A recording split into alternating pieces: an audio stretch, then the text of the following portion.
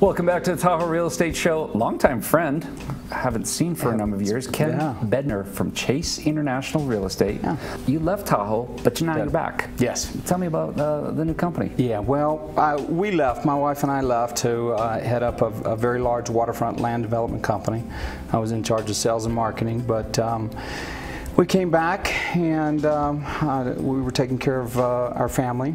And back in '09, the market was crashing, so it was a good time to kind of retire from real estate. But you can't stay retired forever, and I decided that Tahoe was really lacking a community-based marketing approach. You know, everybody knows North Shore, South Shore, East Shore, West Shore, but they don't really understand the difference between a cave rock and a skyline.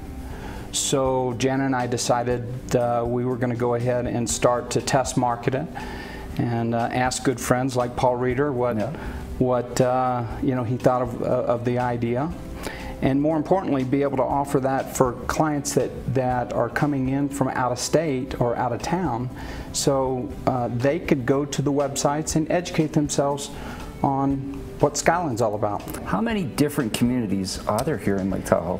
Well, right now there's 56 main communities. Come on. Yeah, 56.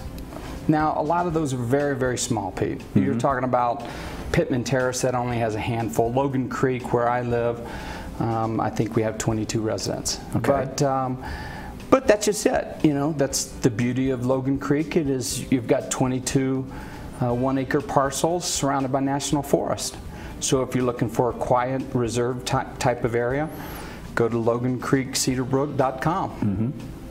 You use visuals, and through a partnership with someone who's been a friend here of the network for many years. Yes. Former Olympian for the British national team.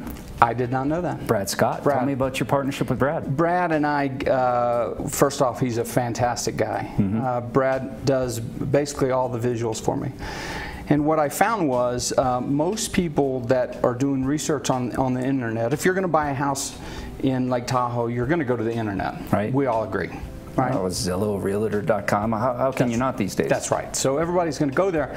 The difference is everybody's going to go and they're going to see the houses, but very few communities in Tahoe, and this was what was amazing, very few communities actually had a website themselves. So when I started doing the research, I was thinking, why in the world doesn't Skyline have a great website that advertises their community? So what I did, because it's expensive, right? Well, it's expensive, but more importantly, the community's been sold out since the '70s. Right. So there was no reason to do that.